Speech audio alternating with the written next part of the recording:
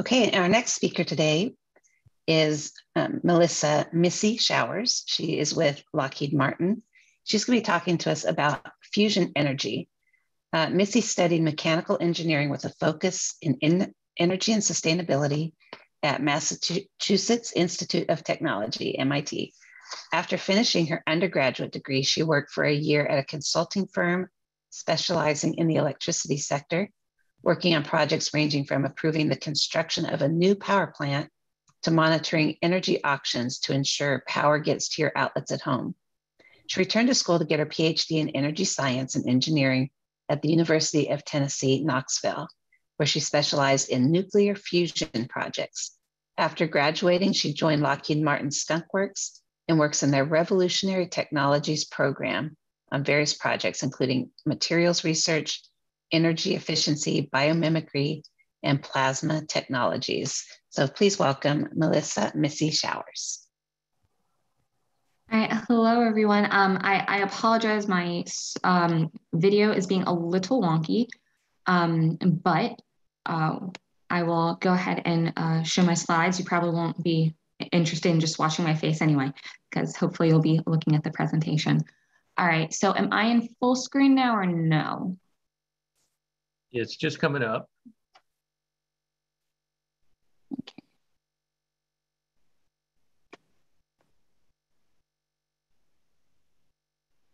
Oh, where's my mouse disappeared? Okay, here we go. So we're seeing your PowerPoint. Okay, so let's go from the beginning. So are we now, hold on, it should be going full screen. Yep, looks good. Solid. All right, so as Kathy said, I'm going to be talking to you all about nuclear fusion energy. So just very quickly to go over the difference between nuclear fusion and nuclear fission. So when someone says nuclear energy or like a nuclear power plant currently, they're usually talking about nuclear fission. This is what is powering our standard nuclear reactors at this point, and it is effectively taking heavier atoms and splitting them. Where nuclear fusion does the opposite. We're taking very light atoms and we're fusing them together to make slightly heavier atoms. That's the core difference here. Something I do want to point out though, before we get a little bit too far into the details is what nuclear fusion might eventually be used for, or its intended purpose currently is to basically be replacing our baseload energy generation, so providing power to the grid. And this little schematic here shows the basic method of generating power. So basically we take any kind of fuel source and burn it to generate heat. So that can be your nuclear fission, hopefully nuclear fusion. That can also be burning coal, that could be burning natural gas, anything along those lines. As long as it can provide some kind of heat that will effectively be used to boil water to create steam, to be able to drive a turbine, and then that will create electricity. So that's the core of it. So you can, in theory, replace this the heat source with any kind of fuel that could get decently hot. And that's hopefully what we are going to be using nuclear fusion for.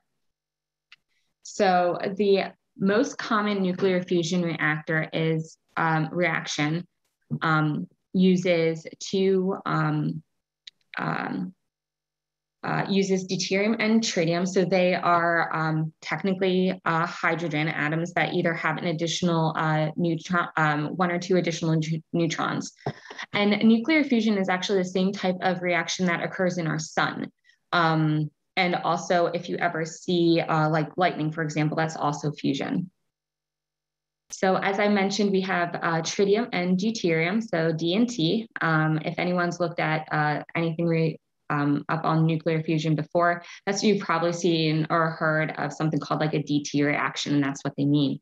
So in the process of fusing deuterium and tritium together, which you can only do if you have sufficient heat and sufficient pressure, eventually you are able to fuse those two together. And when they combine to create helium, which is the natural byproduct,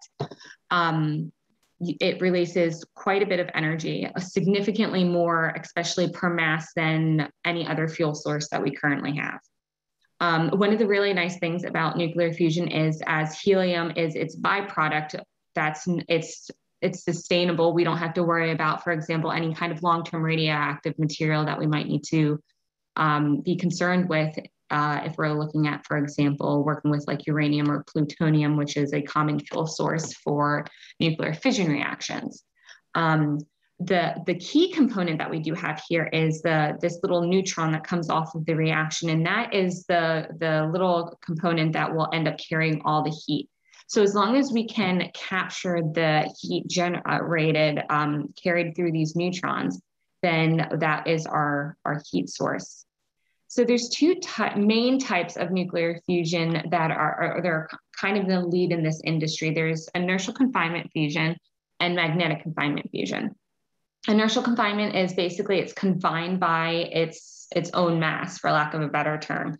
What will happen is that we'll take a little bit of fuel, a deuterium tritium fuel, heat it up really high, and then once it gets to a certain heat, it'll actually compress, and then that compression provides the pressure and heat needed for it to actually fuse itself, and then you have your fusion event. Whereas magnetic confinement fusion takes advantage of the fact that we have ionized particles. So particles that either have a positive or negative charge associated with them. And once they are positive or negatively charged, you can actually control them using magnets and electric fields. So they run based on that concept instead. So inertial confinement fusion, I gave a quick overview just now, but to give you an idea of how small these little pellets actually are when you're attempting to do a inertial confinement reaction, we're talking something that's maybe 1,700 microns in radius. It's a very small little thing. If you look in the bottom right-hand corner, you see this little design is called a Holram. And each of these little strands that you see down here are only about the width of a human hair. They're very, very fine, and they're actually used to help confine the inertial confinement fusion reaction. So one of the machines that has been designed to do an inertial confinement fusion reaction is the Z machine at Sandia National Labs. This is kind of like an overview of what that machine actually looks like. And if you look in the corner here with the circle and the red arrow, that's actually a door for scale. So these inertial confinement devices are actually can be extraordinarily large and very difficult to construct. Some quick facts, for example, about that Z machine. It can have a peak electrical power of over 80 gigawatts. But I think what the most impressive thing is that it actually has a compressive speed of over 300,000 miles an hour. So that's the equivalent of flying from like New York to LA in like well less than a second. So this compression event happens extraordinarily fast. Here's a fun picture of sometimes what can happen in the Z machine as they're turning it on to attempt to have a ignition reaction. All these little spidery veins that you can see through here is actually ionized air or lightning, so that you're actually kind of just showing throughout the entire machine. They have a cover over this, so it's nice and safe. But they did get a picture of an event uncovered, which was pretty cool. Magnetic confinement fusion is what where my research has primarily laid.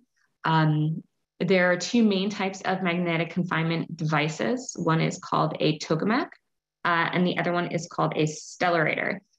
These two designs are both very complicated and interesting. A tokamak, if you take a cross section of it, kind of looks like a donut. The stellarator is just an engineering mess. They both have their pros and cons. A stellarator is, from an engineering standpoint, the actual construction of this machine is significantly harder than building a tokamak.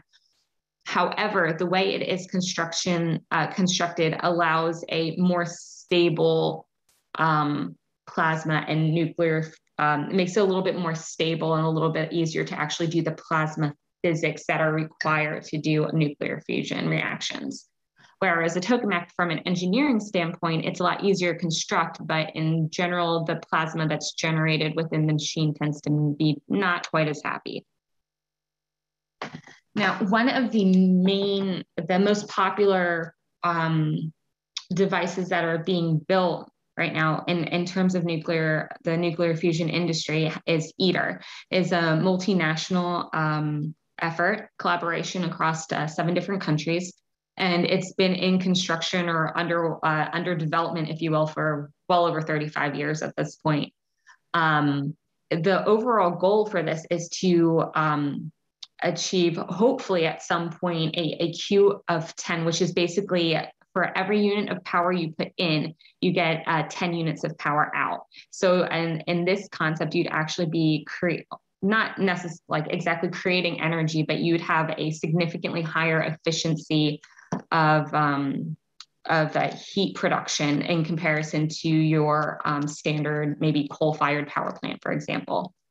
So this machine is actually just to demonstrate the ability to have a commercial-sized nuclear fusion reactor that could, in theory, go onto the electric grid. And start to produce electricity. Though ITER itself is not designed to ever go onto the grid, it is simply designed to be that large proof of concept. It's just a 35-plus-year-old proof of concept. We're still working on it. Some important things that we're testing, all different kinds of critical engineering systems that are going to be required to be able to have a nuclear fusion power plant of this scale. So if you look in the bottom right-hand corner here, you'll see that steam generator turbine kind of design here. So this goes back to that first diagram that I showed you, where we just need the heat, then we can turn water into steam, turn a turbine, create electricity. But that's only part of what they're going to need to be concerned with, where some other things besides just fueling the reactor, you also need to be concerned with.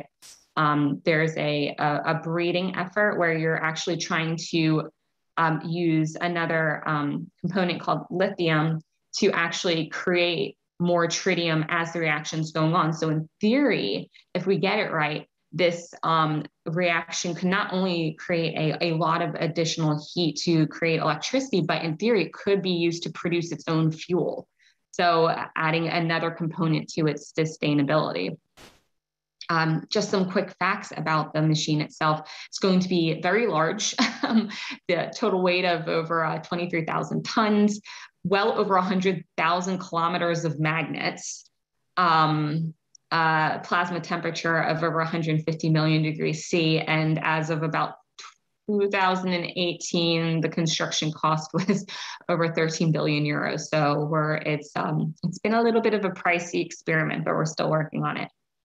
So here's a quick schematic of like how complex the actual device is. And if you look just in this interior where you see like your little cross section, it kind of looks like a D here, that's where the actual plasma and hopefully fusion reaction is actually going to be contained. So the total volume of the device where we're actually going to be having the reaction is quite small compared to the total size. This is an example of one of the magnetic coils will be used to confine the plasma. So if you look just for some reference, like maybe in that like bottom left-hand corner, you see like what looks like a little like a trolley sort of thing. I don't know if there's a person somewhere for size, but these things are very, very large. This is a couple stories high. So just if we look back at like this schematic here, if we're talking a confinement vessel that is going to be several meters high, you can imagine if you need several thousand kilometers of magnetic coil. Something that they're always looking to do is see if there's a way we can ever make these smaller. It's just revolving around the general concept of modularity, which is, has been explored for not just nuclear fusion, but also nuclear fission reactions, basically figuring out a way where we can make these reactors smaller, maybe make them a little bit easier to construct, make them quicker to get implemented and on the grid, so that we have a little bit more distributed generation of electricity. So one thing that has made a significant breakthrough in the field of nuclear fusion has been superconducting magnets, or REBCO. And superconducting magnets have enabled us to very easily increase the strength of the magnetic field by a factor of 2, which means that we can reduce the size of every reactor by over a factor of 10. So if you look at this little equation here, the Q is proportional to R cubed B to the 5th. So if we're looking at our energy gain factor, so that's the power output we're getting for the power input, is strongly correlated to the size and the field strength. So every little bit that we can increase our field strength for the same power out, we can significantly decrease our size. And also associated with that would be decreasing the cost of doing that construction. So we can go from something like $200 million per megawatt generated to $5 to $10 per megawatt generated. It's a significant decrease in cost associated with it. So you can see from this little picture here, you go from our old superconducting magnets down to what we're hoping to be able to do with some of our newer superconductor magnets. It's quite a bit smaller. This research has been produced by Dennis White and his team out of MIT. Actually, this picture here that I pulled out was actually out of an Inotherm talk that they gave a couple months ago. I've got the YouTube link right here, and I can put that in the chat as well if anyone is interested. It's about an hour long. It's extremely interesting.